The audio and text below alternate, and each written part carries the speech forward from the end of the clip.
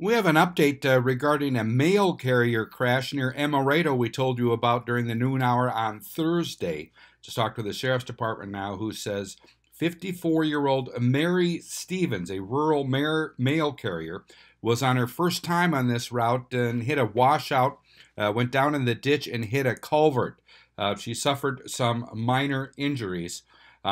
Sheriff's Department says no citation issued at this time.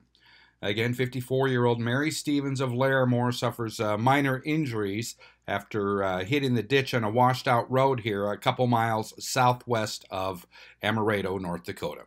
I'm Neil Carlson reporting for iNewZ.TV.